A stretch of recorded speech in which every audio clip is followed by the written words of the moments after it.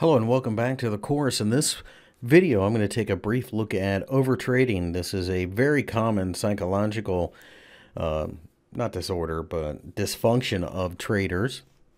And I think this is due to the way we get brought into the markets. Normally, it's some type of infomercial or commercial or something like that that promises riches. We start to dream about, yachts, the Caribbean, that type of thing, and don't show the proper patience to make money in the long run.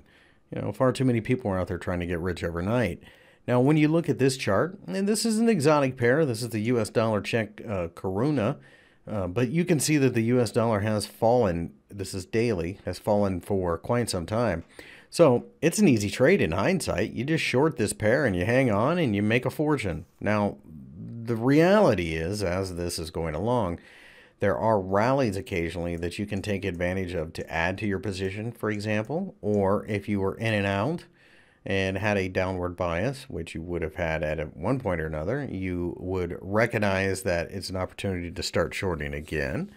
But I can guarantee you that most traders were not smart enough, or at least I should say patient enough, to hang on to a trade. Because at the very least, you're going to run up your trading costs when you're jumping in and out. You're trying to overtrade.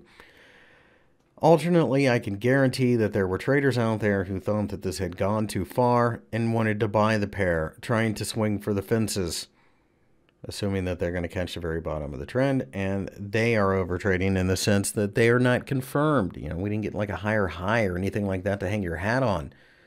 And in fact, it's been a while since we've seen one of those in this pair.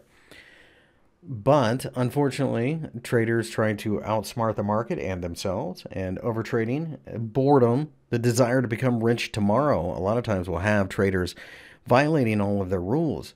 If you had any type of trend trading system whatsoever, this was a very easy trade for, at this point in time, about a year and a half.